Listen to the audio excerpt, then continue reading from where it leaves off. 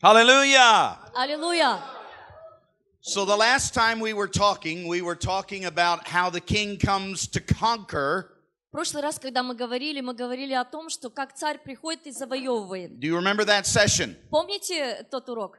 Remember what we talked about? Помните, о чем мы говорили? The king comes to conquer those areas of our life Царь приходит завоевывать те части нашей жизни, where things are out of order, те части, которые беспорядок, so that he can bring to our lives чтобы принести в нашу жизнь the order that will bring glory to him. тот порядок, который принесет ему славу. So that's what I want to take up from right there, and I want to talk about some other good things И now. вот с этого места я хочу начать и пройти и повести вас в то место, When куда he- нам нужно When дойти. he comes to bring order to our lives, И когда он приходит, чтобы принести порядок в нашу there's a жизнь, word that's used in the scripture, есть слово, которое используется в Писании. and so I want to talk about that. И я буду говорить об I этом. hope you'll take some good notes, И я because I'm going to надеюсь, give что you вы some будете things to write записывать down хорошие записи, so that we can talk about this together. чтобы мы потом могли еще раз говорить об этом. So the scripture says Писание говорит, that we're to present our bodies a living sacrifice. чтобы нам представить наши тела как живые жертвы. And then there's a very interesting word that's used. И очень интересное слово используется He says, дальше. be transformed И преобразуйтесь, by написано, the renewing of your mind. обновлением ума вашего. Don't be conformed Не сообразуйтесь to this world. этому миру. There's a work that God wants to do, Есть работа, которую Бог хочет and сделать. it's a work of transformation. И это работа преображения. Now, interesting, because Rabbi Val and I did not talk to each other before we started. Очень интересно, что Раввин Валентин и я, мы не говорили до того, как до этого собрания, But what как he он начал said, говорить. Но what он he говорил, said builds a great platform for what I want to talk но about. то, что он только что поделился, это стало очень хорошей платформой к тому, чему я буду сейчас говорить. There have been three movings of the Holy Spirit Есть 3 движения Духа Святого in the last 100 years. в последние 100 лет.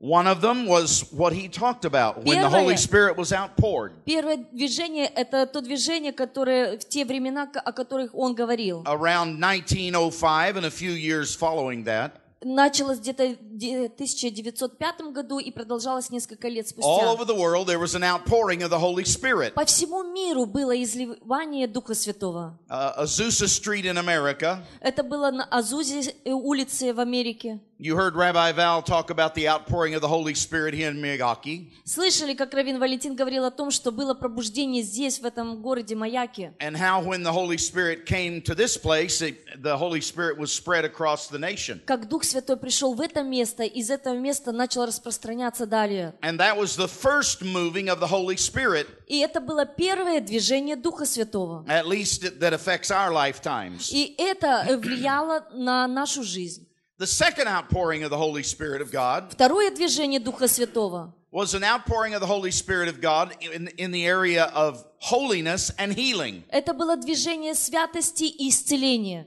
And for a number of years, the Holy Spirit worked in miraculous activity in healing and in holiness. И на протяжении некоторого времени Дух Святой действовал таким образом, что происходили исцеление и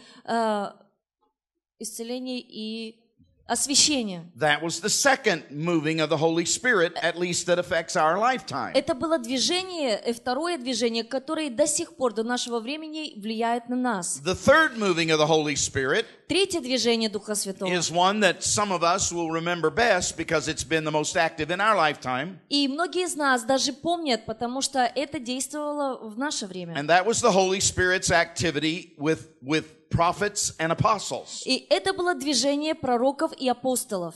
And so as Rabbi Val talked about, when we talk about the prophetic, И Раввин Валентин говорил о том, что мы говорили о пророческом. that is the third wave, what is called the third wave of the Holy Spirit.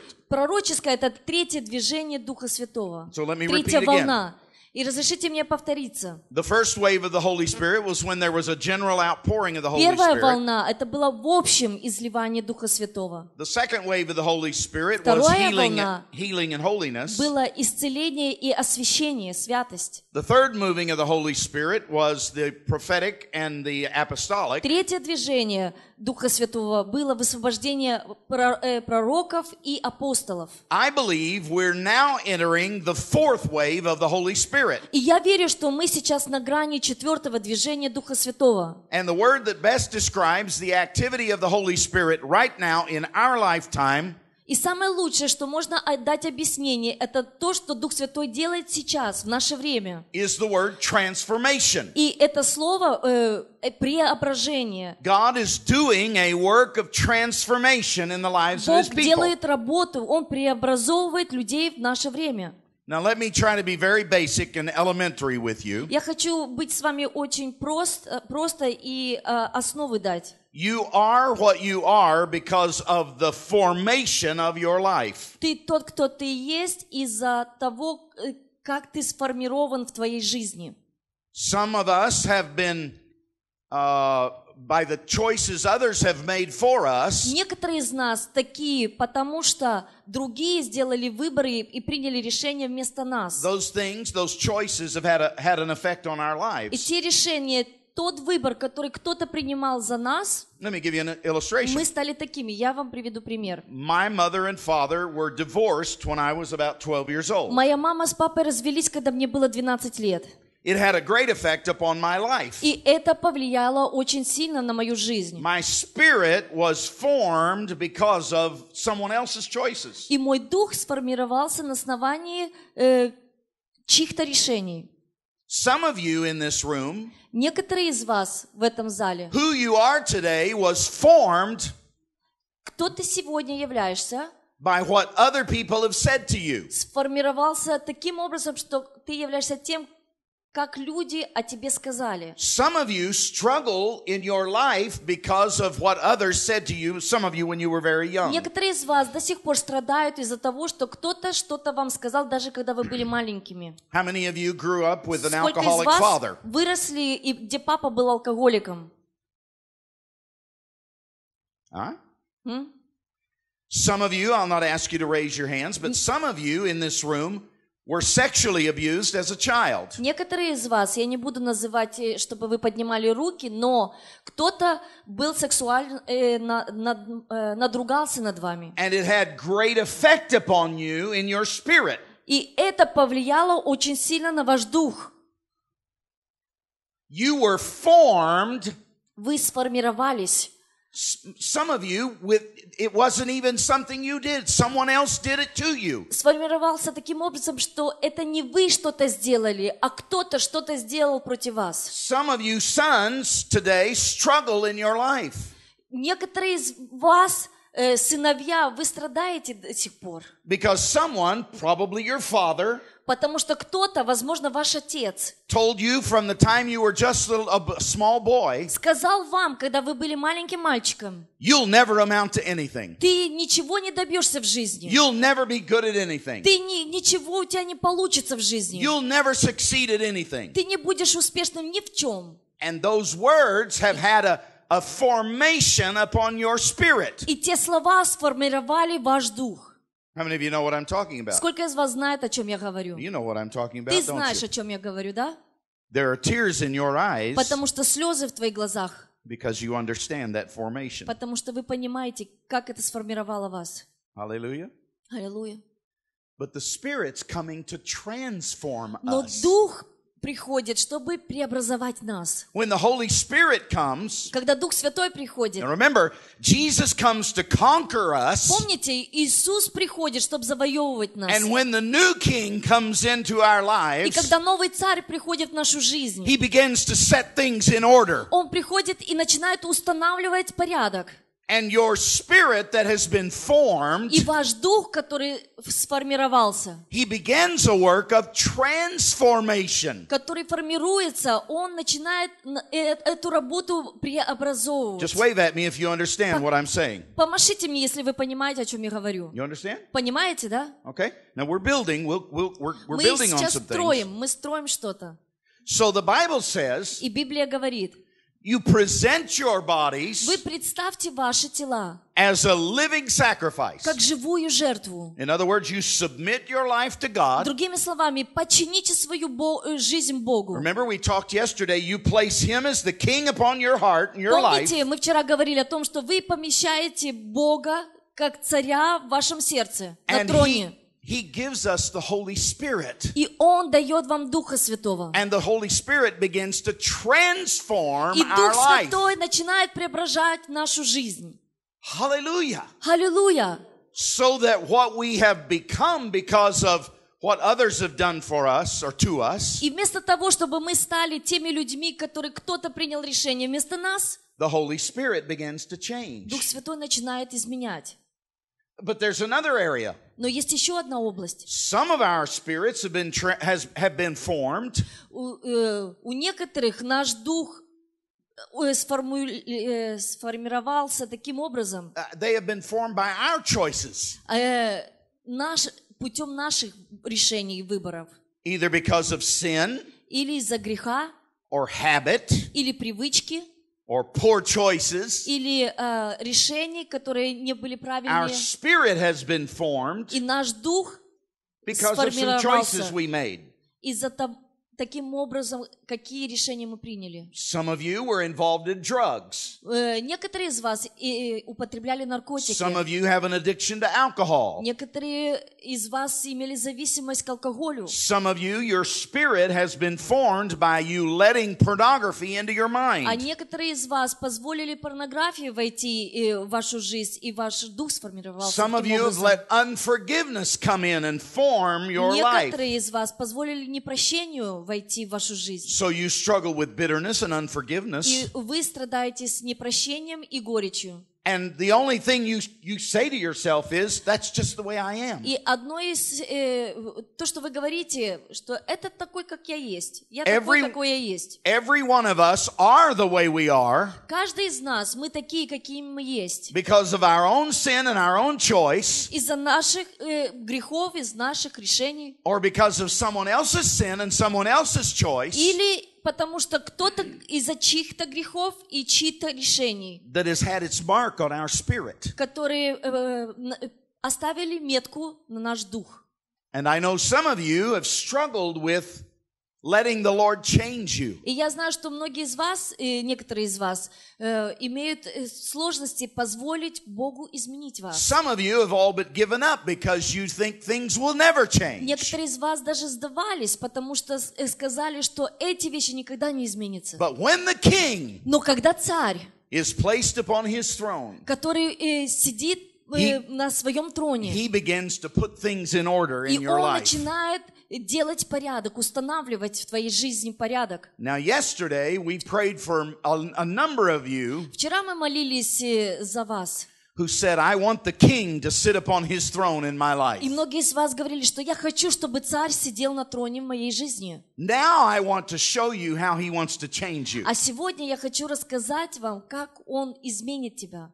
And I have to tell you, И я хочу вам сказать, all of us need to be changed. нам всем необходимы изменения. When we come to faith in Yeshua Когда мы приходим в веру в Иешуа, and he forgives us of our и sin, когда он прощает нас, and the Bible says he makes us a new creation. и Библия говорит, что он делает нас новым творением. The old things are gone Старое ушло, and the new has come. и новое пришло.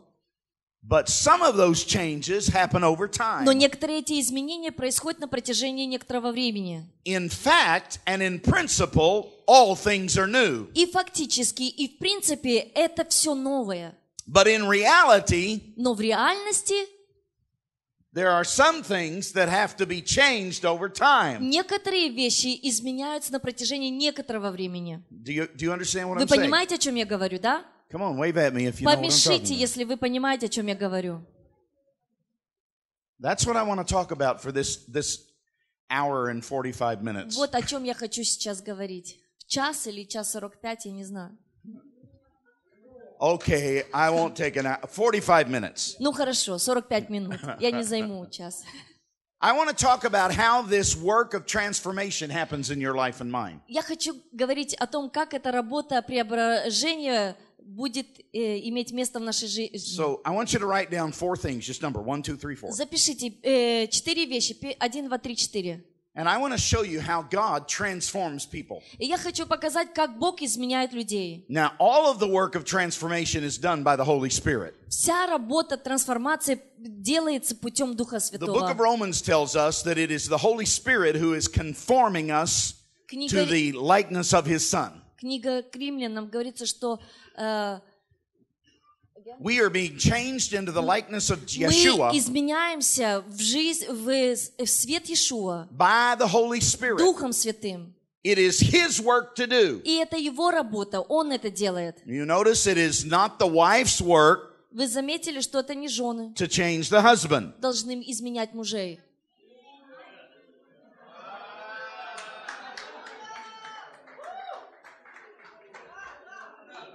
It's not the husband's work to change the wife. И это не работа мужей изменять жен.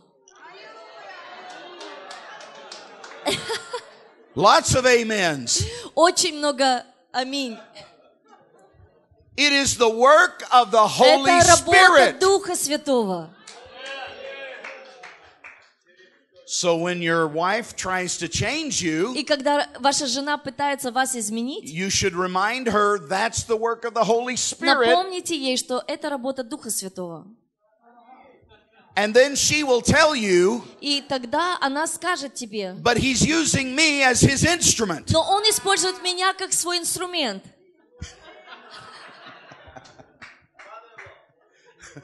Your mother-in-law. Или тещу. 4 ways the Holy Spirit transforms us. 4 пути, каким образом Дух Святой изменяет нас. The first way he chooses to transform us, Первый путь — это or to change us into the likeness of Yeshua, чтобы изменить нас в образ Иешуа. is through personal Это encounters with Yeshua. через личные встречи с Иешуа. He uses personal encounters with Jesus. Он использует личные встречи с Иешуа.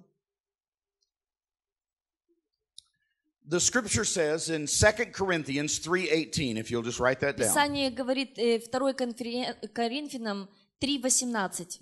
Мы, Notice it doesn't say I. заметьте, не написано «я». We Мы behold the face of Jesus. смотрим на лицо Иешуа. And as we behold the face of И в то Jesus, время, когда мы смотрим на лицо Иешуа, we are being changed from Мы one degree of his likeness to another. изменяемся от одной фазы в другую, в образ Иешуа. And this is a work of the Holy И Spirit. это работа Духа Святого. That is 2 Corinthians 3:18. Это 2 Коринфянам 3:18. And the principle is И this. принцип таков. Whatever you behold, На что ты смотришь, you become. ты становишься. Whatever you behold, На что ты you become. вглядываешься, ты становишься этим. If you let things into your eyes, if you И behold если things, ты смотришь на что-то, позволяешь глазам это увидеть. if you behold things that are not like Christ, you become less like И если Christ. вы смотрите на те вещи, которые не похожи на Мессию, тогда вы становитесь меньше похожим на But Мессию. if you encounter the face of Но Yeshua, если вы встречаетесь с лицом Иешуа, the Holy Spirit changes you Дух from the Святой inside. изменяет вас изнутри. Do you understand? Понимаете? You still with me? Вы со Everybody's мной? with me? All Да, right. все со мной.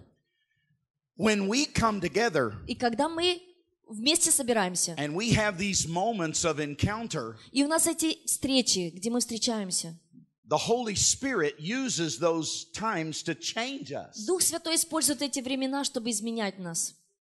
He uses personal encounters with Yeshua. Он использует эти времена встречи, где мы близко встречаемся с Иешуа. The reason you and I are to gather together as a И congregation причина, почему вы и я, мы вместе встречаемся как община is вместе, that it is the best way это самый лучший путь. to create encounters with Yeshua Это один из путей самых лучших, который встретиться с Иешуа. when all of us are together. Когда все мы вместе. Now don't misunderstand me. Поймите, поймите меня правильно. You can have a personal encounter with Yeshua by yourself. Вы можете сами лично встретиться и иметь личные встречи с Иешуа, I'll сам talk по about that себе. in just a moment. Я буду говорить об этом But сейчас. the best way to encounter Yeshua Но самый лучший путь, как встретиться с Иешуа, is when we gather together in His name as the congregation. это когда мы собираемся все вместе, как община, And the вместе. scripture says He comes into the midst of И it Писание говорит, что Он приходит среди, and He shows Himself. и Он показывает себя. And as we behold Him, И в то время, когда мы ищем Его лица, He transforms us from the inside. Он изменяет нас изнутри. Hallelujah. Аллилуйя! Now that's one way Это that we один become путь. transformed. Как мы преображаемся. That's one way. Это один из There's a путей. second way. Есть второй путь.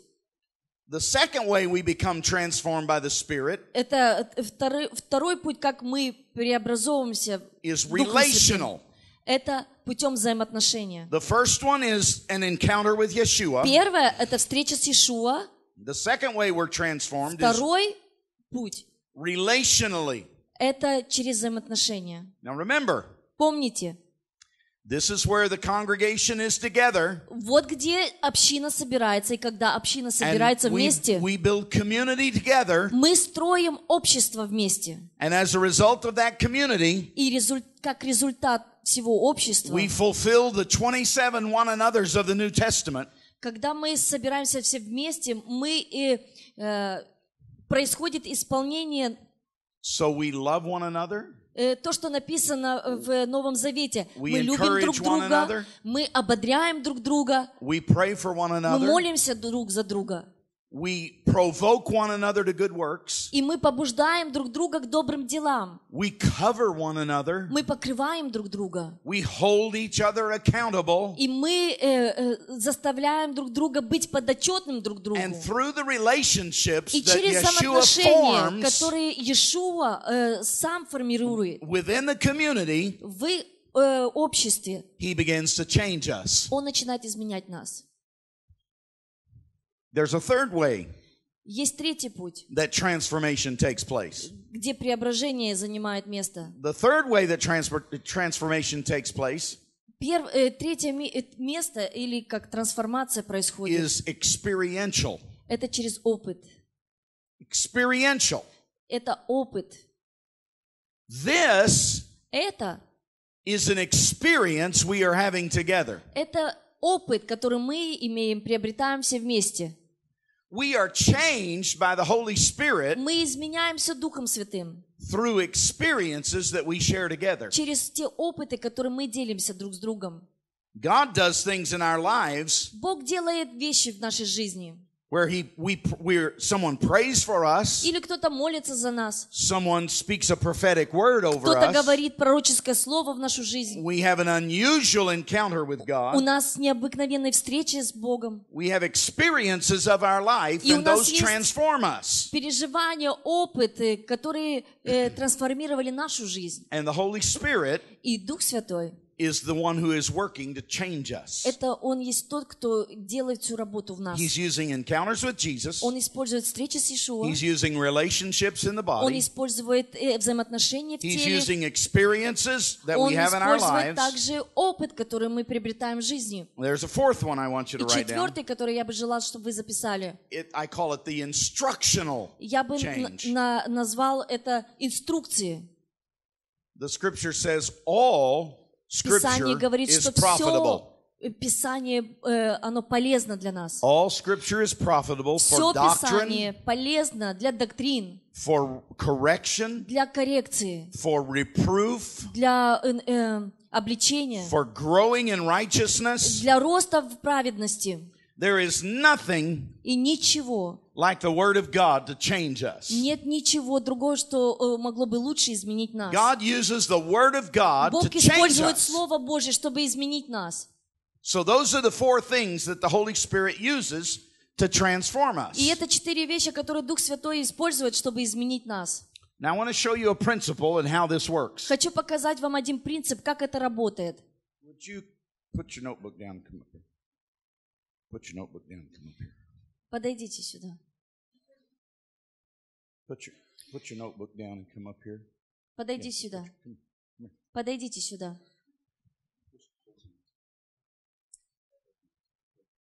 I want you to do a little dance. Да. I want you to watch them. Посмотрите на них.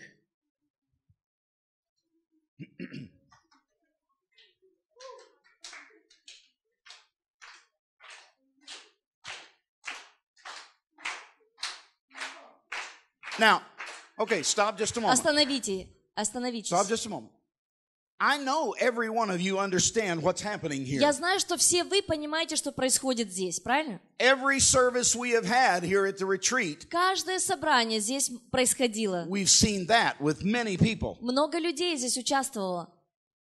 I'm not sure you even understand what it is Я не уверена, если вы на самом деле поняли, что происходит. because it's not just cultural. Потому что это не просто культура. It's not just Jewish. Это не просто еврейская. It's not just Ukrainian. Это не украинская. No, there's something else going on here. Но есть что-то другое происходит здесь. How many of you know what that is? Сколько из вас знает, что сейчас происходит? Что это такое? It's a dance.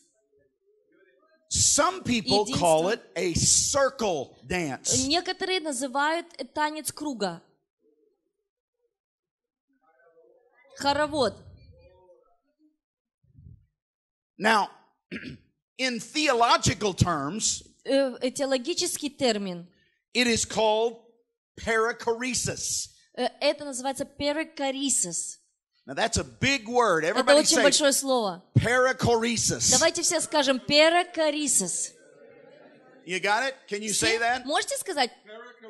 There you go. Перикорисис. That's that right there. Это вот что происходит. Перикорисис. Do you know what it is? Знаете, что это такое? Would you like to know? Хотите знать, что это значит? Да. I'm going to tell you. Я вам скажу. Watch this. Смотрите. Father, Отец, Son, Сын, Holy Дух Spirit, Святой. all of eternity, Вся вечность. when there was nothing but God, Когда не было ничего, кроме Бога. this is what God was doing. Вот что Бог делал.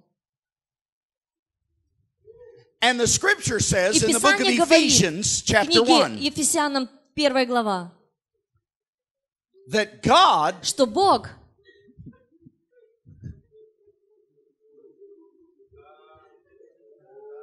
something's happening up here. что-то происходит здесь. The scripture tells me in Ephesians chapter 1, Писание говорит мне, что в книге Ефесянам 1 глава, before the foundation of the world, до основания мира, God was thinking about you. Бог говорил о тебе. Before anything was created, До того, как что-то было сотворено, God was thinking about Бог you. говорил о тебе. And He wanted to bring you И Он захотел привести тебя into His circle в dance. свой круг. And before you were born, Перед тем, как ты родился, до того, God saw you. Бог увидел тебя. And He said, I want her И Он сказал, что я хочу, чтобы она, in this dance with me. чтобы танцевала в этом круге со мной. Hallelujah. Аллилуйя. Before you were ever born, До того, как ты родился, He said, I Он want him сказал, я хочу тебя, in the dance with me. чтобы ты танцевал со мной. That's what God is trying to Вот что do. Бог пытается сделать. He wants to bring Он хочет sons and daughters, собрать сыновей и дочерей, So he sent his only begotten son, И Он послал Своего единственного Сына, who died for us, который умер за нас, so that this could be enlarged, чтобы это было, grow, and grow. чтобы это умножалось, увеличивалось, росла. Спасибо большое. Let them be seated before they fall down. Да, пусть они сядут до того, как они упадут.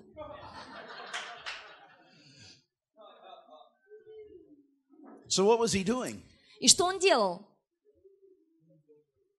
He wanted relationship. Он хотел взаимоотношения. He had relationship, Father, Son, and Он Holy уже Spirit, имел отношения, Отец, Сын и Дух Святой. but he wanted to bring others Но into Он the захотел relationship. других привести в этот круг, в отношения. And so he sent his son И Он послал Своего Сына, to die for us, чтобы умереть за нас. because there was no way we could meet that righteous standard of God. Потому что никаким образом мы не могли бы подойти под тот праведный стандарт. So Jesus died on the cross И for поэтому us, Иешуа умер на кресте за нас. so that we could enter into the circle Для dance. того, чтобы мы вошли в этот круг и начали танцевать вместе с Ним.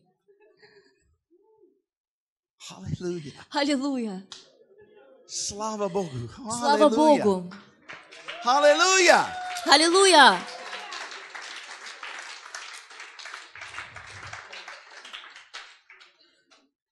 That is now called Это сейчас the называется body of Yeshua, the тело body of Мессии, Christ. тело Иешуа. All of us together, Все мы вместе. dancing together, Мы все вместе танцуем. bringing glory И to the Lord Jesus, мы приносим славу Иешуа. giving praise to the Мы Father, воздаем Ему славу Отцу. enjoying the moving of the Мы Holy Spirit in наслаждаемся us. движением Духа Святого, который среди нас. And we are being changed into the likeness of И Christ. мы трансформируемся в Его образ. When the good folks sent me a letter to tell me some topics that I could preach on, Когда хорошие ребята прислали мне письмо и с темой, о чем мне нужно подготовить, they said to me, would you please teach on how we all together fulfill the purpose of God? они мне так сказали: расскажи нам о том, как мы все вместе можем исполнить волю Божью. Here is the bottom line of how we fulfill the purpose of God together. И вот самое основное, как все мы вместе можем исполнить волю Божью. We create a circle dance. Мы создаем хоровод We вместе. create a circle Мы dance сами создаем хоровод. where people can have an encounter with Yeshua. Такой, где люди могли бы иметь встречу с Иешуа. They can have relationships Где that will change они them. могли бы иметь такие взаимоотношения, которые могли бы изменять их жизнь. They can experience the wonderful working of God. Где они могли бы переживать замечательную работу Божью. They can regularly learn from the Word of God. Где бы они регулярно могли бы изучать Слово Божье. And they come to join И the circle тогда dance они with us. приходят и присоединяются к этому танцу. Hallelujah. Аллилуйя! Now, all these few days together, Вот эти дни, которые мы проводим вместе, I've been standing over here on the side, я здесь стоял и наблюдал. and every once in a while someone will come and they'll say, И иногда кто-то бы приходил, come on. давай, приглашали меня танцевать.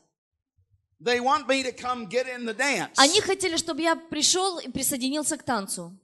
But you can tell I'm not Но вы можете really built посмотреть for на меня, dancing. и я не сотворен таким образом, чтобы танцевать. I don't know what you're laughing at. You're not either. Я не знаю, почему вы смеетесь, но ты так же не выглядишь, чтобы танцевать. Someone is always trying to get me to come and Кто-то dance. все время пытается меня взять и схватить и пригласить танцевать. Let me tell you something. Я хочу вам что-то Every сказать. day of your life, Каждый день вашей жизни you come in contact with someone вы встречаетесь с кем-то, who would love to dance, который бы желал танцевать. but they don't know whether they can or Но not. они не знают, могут они танцевать или нет. Но они хотят танцевать. And you need to bring them to the dance. Но вам необходимо пригласить их танцевать.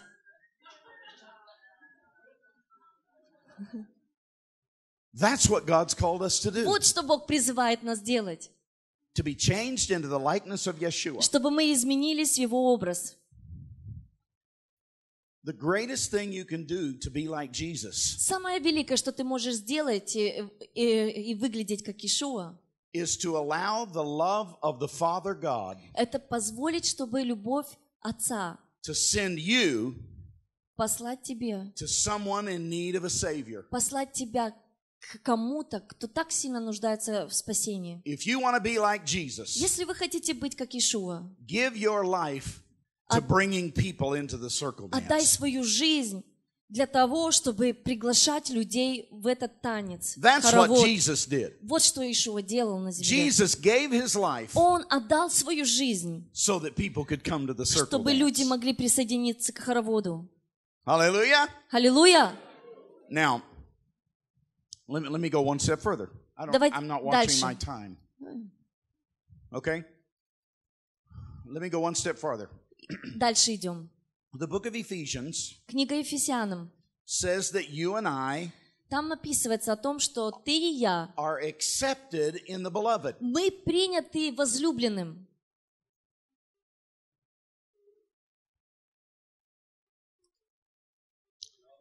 I told you that I've preached in over 40 countries around the Я вам world. уже раньше говорил, что я проповедовал в более 40 странах. It doesn't matter whether I'm in South Africa Не имеет разницы, или это я в Южной Америке, or Kosovo или в Косово, or Ukraine или в Украине, or America. или в Америке. Doesn't matter where I go. Не имеет значения, где бы я ни был. People are all the same. Люди одинаковые. They want to know they belong. Они хотят знать, что они принадлежат. They want to know they belong. Они хотят знать, что они принадлежат. They want to know they're accepted. Они хотят знать, что они приняты. That's what you're longing for. Вот что ты жаждешь, к чему ты стремишься. There's this wonderful occasion where Jesus is being baptized by John. Вот было одно замечательное событие, где Иешуа принял крещение от Иоанна. And there's a voice comes out of heaven. И там голос потом был услышан с неба. And the voice says, "This is my beloved son, И голос сказал: «Это мой возлюбленный сын, in whom I am well pleased." которым мое благоволение». Do you know what most people want to hear? Знаете, что люди хотят? Большинство, что они хотят They слышать? want to know they're in the beloved. Они хотят слышать, что они возлюбленные. They want to know they're accepted. Они хотят слышать и знать, что они приняты. They want to know they're accepted by God. Они хотят знать, что они приняты Богом. There's a great story about a little boy Есть очень хорошая история о маленьком мальчике, who was very much afraid of the dark. который очень сильно боялся темноты. He kept running into his mother И вот он продолжал прибегать к своей маме, because the lightning and the storm was so fierce outside, потому что гром и молнии были настолько громкие на улице. and he was very scared, И он очень сильно боялся. and he was afraid of the dark. И он боялся темноты. His mother finally said to him, И мама в конечном итоге сказала ему: "Jesus is here with you." «Иешуа с тобой». And the little boy said, А маленький мальчик сказал: "I know Jesus is here, «Я знаю, что Иешуа со мной, but right now I need somebody with skin on." но сейчас мне нужен кто-то, у кого кожа есть рядом». That's what people need. Вот что людям нужно. They need somebody with skin on. Им необходим кто-то с кожей. They believe Jesus. Они верят в Иисуса. They believe His Word. Они верят в Его Слово. And they believe they're accepted and Они belong. верят, они хотят знать, что они приняты и они принадлежат. But they need somebody with skin Но on. им также необходим кто-то с кожей, с телом, да.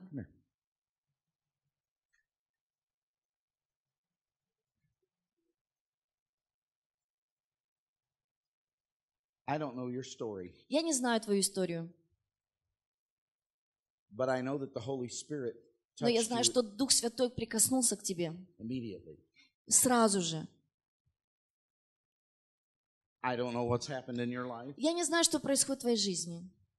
I don't know what choices were made that Я не знаю, affected you. какие выборы и решения были приняты относительно тебя. I don't know the hurt. Я не знаю раны. I don't know the grief. Я не знаю скорбь I don't know if твою. there's shame involved. Я не знаю, если стыд вовлечен в это дело. But there's something. А? Yeah, a lot of what you have said. And Jesus wants to come Но Ишуа хочет прийти, and tell you you're okay. сказать, что все нормально с тобой. You're accepted. Ты принята. You're good enough. You're good enough. Ты хороша. He, by His Holy Spirit, wants to change your life. И Духом Святым Он хочет изменить твою жизнь. He wants to give you beauty. Он хочет тебе дать красоту вместо пепла. He wants to give you oil Он хочет дать тебе елей, радости, for a spirit of heaviness. вместо духа тяжести, удручения. And the family, И семья твоя принимает тебя. Ты часть семьи. Thank you. hallelujah. Аллилуйя. Now,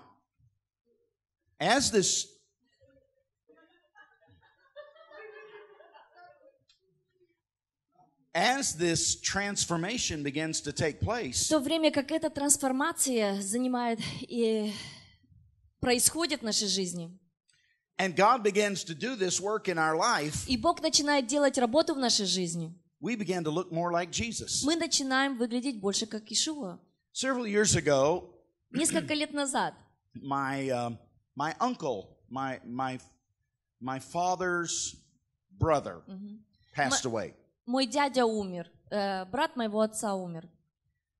I went there to at the request of my aunt. I went there to perform the funeral. И моя тетя попросила меня провести церемонию похорон. After the funeral, we were at the meal together, И после похорон мы сидели и кушали. and my aunt came up to me Моя тетя подошла ко мне. and she said, "The older you get, Она говорит, чем старше становишься ты, the more you look like your father." больше и больше ты становишься на своего отца похожим.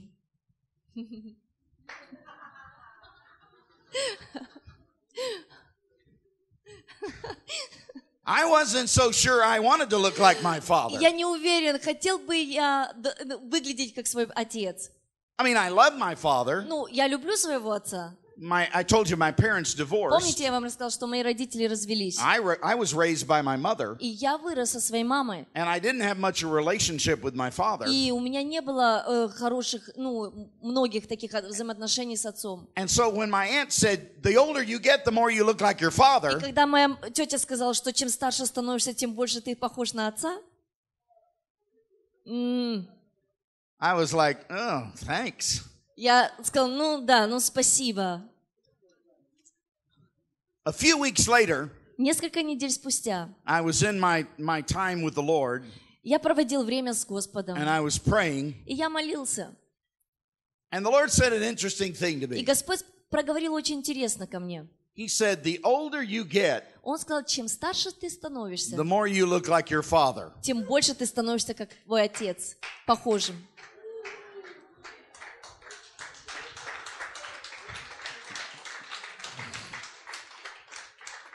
You see what the Holy Spirit is doing in all of us? Видите ли, что Дух Святой делает во всех нас? He's making us to look like God. Он делает нас, Он преображает нас, чтобы мы были похожи на Бога. We're not God, Мы не боги, but in the original form, но в той первоначальной форме the Scripture says that Писание говорит, man was created in His image. человек был сотворен по его образу. And because of sin, that image Но was из-за marred. греха этот образ был расплывчатый. And in order to restore И the для того, image of чтобы God, восстановить этот образ Бога, Yeshua died for us. Ишуа умер за нас. And every day И каждый день we are being changed мы изменяемся. into the likeness of Мы Yeshua. преображаемся в его образ Ишуа. Hallelujah. Аллилуйя!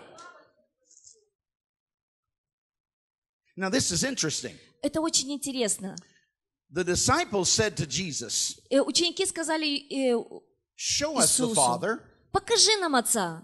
Show us the Father, Покажи нам Отца. You remember what Jesus said? Помните, что Иешуа сказал? Yeah. Да? If you've seen me, Если вы видели меня, you've seen the то Father. вы видели Отца. Because everything about Jesus Потому что все, что касается Иешуа, manifested the glory of the Father. все, что Он делал, Он проявлял славу Отца. And every day the Holy Spirit is transforming us. И каждый день Дух Святой трансформирует нас. The scripture says from one degree of glory to Писание another говорит, degree что of от glory. одной славы в другую славу. Now, I know this doesn't translate well, but Я знаю, что, может быть, это не переводится правильно, let me just teach you a minute what но я немножко больше хочу what the glory of God остановиться, is. рассказать, что такое слава Божья. The glory of God Слава Божья is the who-ness of God. — это кто есть Бог? Сущность Бога. The who-ness of God. Сущность Бога.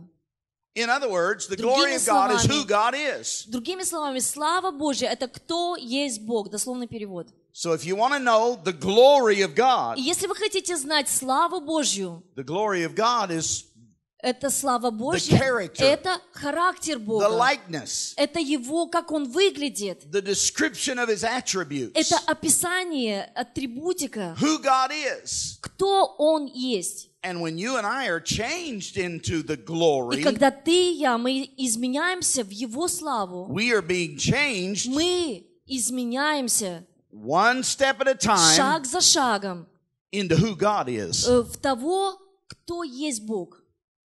Hallelujah. Аллилуйя! Now let's try to put all this together. Давайте все вместе соединим теперь. The king comes and Царь приходит, sits down upon his throne. он сидит на своем троне. He comes to conquer you. И он приходит, чтобы завоевывать тебя. And when he conquers И you, когда он завоюет тебя, like a king coming to another country and подобно царю, который приходит в другую страну, conquering that и country, он завоевал эту страну, and the people of that country и люди этой страны, have to surrender and submit. они должны подчиниться. And the king comes in to put everything in order. И тогда царь приходит и начинает свои установки и порядок. That's what Jesus is doing in you. Вот что Иешуа делает в тебе. He came to be the king of your heart. Он пришел, чтобы быть царем твоего сердца. And now he's putting things in order. И теперь он начинает делать порядок. He's changing you Он изменяет тебя. into the likeness of Yeshua. Он изменяет в образ Иешуа. And then you know what happens next? И знаете, что следующее происходит? You have to wait for the next session. Вы должны подождать следующего урока.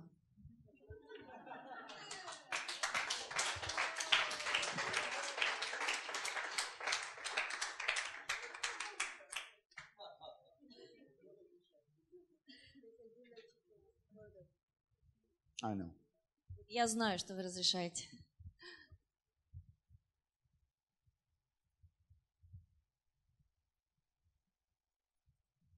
Some of you still feel the pain Некоторые из вас чувствуют еще боль, that others have inflicted upon your heart.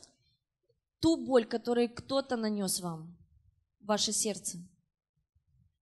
Some of you still grieve Некоторые из вас еще скорбят because of rejection из-за отвержения or betrayal. или предательства. The sad fact, and it is very sad, И печальная новость заключается в том, что на самом деле это печально. is that in most countries, И в большинстве странах, it probably is no different here in Ukraine, и я уверен, что здесь в Украине не отличается также. over half of you women, half of you ladies and girls, Половина вы, женщины и девушки, have suffered some sort of sexual abuse. вы страдали от сексуального надругательства. And about a third of the boys, of the И males, также 1/3 мужчин have experienced some kind of sexual abuse. также переживали и в своей жизни сексуальное надругательство. And there is a mark on your heart. И есть знак у вас на сердце. I know this is very risky ground that I'm walking on. Я знаю, что эта земля и очень рискованная, по которой я сейчас хожу. Because the last thing anyone wants to admit is that something like that happened to them. Потому что это последнее, что кто-то хочет признаться, что что-то случилось такое подобное с ним. The reason I can talk about it like I do Причина, почему я говорю is because I was sexually abused, потому что я был такой. and I've allowed God to heal my heart. И со мной случилось подобное, но я позволил Господу, чтобы исцелить меня. Some of you have been shamed in your life. Некоторые из вас даже стыдятся, стыд имеют в жизни. Some of you have been told you're worthless, you'd never amount to anything. Некоторые даже сами себе говорят, что я ничего не стою, я ничего не добьюсь в жизни. When I was a very young man, I was working in a church in California in the Когда я был USA. молодым, я работал в Калифорнии в церкви. The pastor called me in one day. Пастор пригласил меня однажды в церковь. He said, "You really should pick another career." И он сказал, что тебе надо другую карьеру выбрать. He said, "I don't think you're going to ever be very good at this career." И он сказал, я не думаю, что ты будешь когда-то хорошим или добьешься чего-то в этой области. He said, I don't think you really were ever called to be a pastor. Я не думаю, что ты даже призван быть пастырем. So maybe you should find something else. Может быть, что-то другое. Ну, рассмотри другую карьеру. That was 35 years ago. Это было 35 лет назад. In that 35 years, I've pastored church of 10,000 people.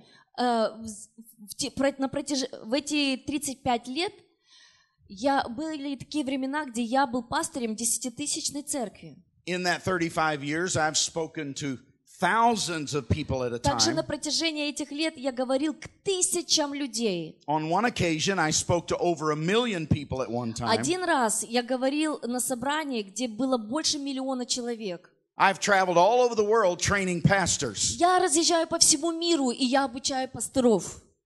You know what? Знаете что? I'm glad I didn't listen to that guy. Я очень рад, что я не слушал того парня.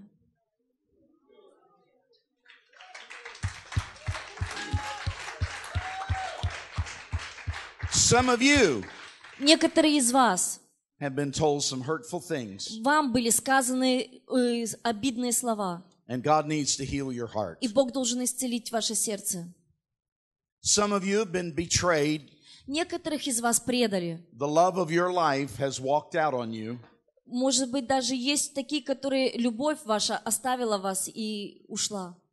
Perhaps gone with another woman or another man. Может быть, ушла с другим мужчиной или с другой женщиной. And your heart is still deeply wounded. И ваше сердце глубоко ранено до сих пор. And I could go down the list. There are many, many things I could talk about. Очень много вещей, о которых я могу сейчас говорить. But what I want you to get this morning or this afternoon Но is что that я бы хотел, чтобы вы the уловили Holy Spirit сегодня, wants to do a fresh new work in your что Дух heart. Святой хочет делать совершенно новое He в wants to вашем set you сердце. free from all of those Он things. хочет освободить вас от всех этих вещей.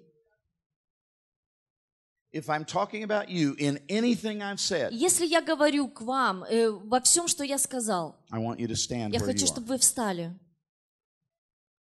Если я затронул хоть что-то из того, что я сказал, встаньте, пожалуйста. These are people with wounds in their heart. Это люди, которые имеют раны в сердце. And sometimes those wounds keep us from being what Jesus wants us to И be. иногда эти раны, они удерживают нас от того, что Ишуа хочет, чтобы мы были, кем Он хочет, чтобы мы были. Aren't you glad Jesus died Не so рады that ли you and I вы, could live? что Ишуа умер, чтобы ты и я могли жить? He offers us an abundant life. Он предлагает нам жизнь с избытком. He promises to replace our grief with His joy. Он обещал нам, что Он даст нам радость вместо нашего горя.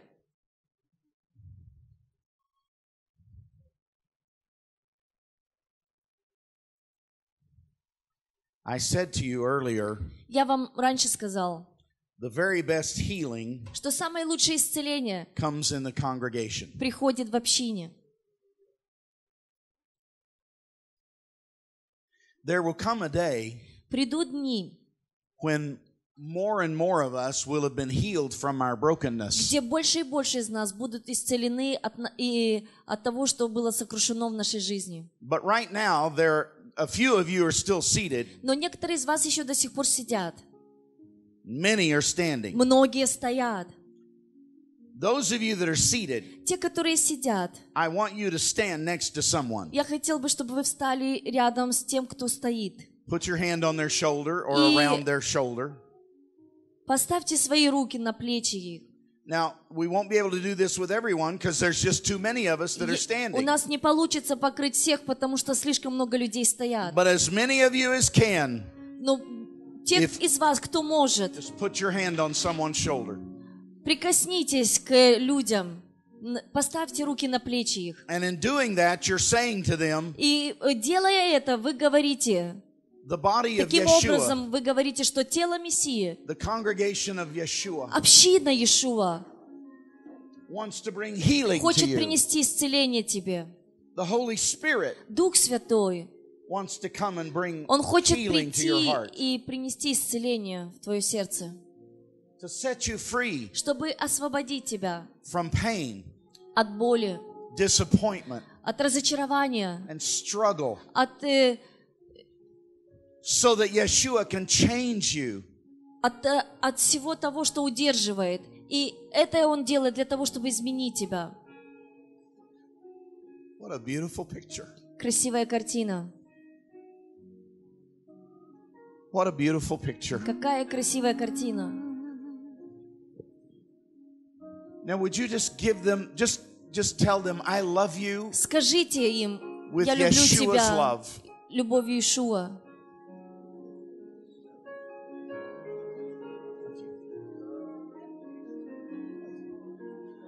I love you with the love of the Lord. Я люблю тебя любовью Господа. Oh, Lord, bring healing to us. Господь, принеси исцеление нам.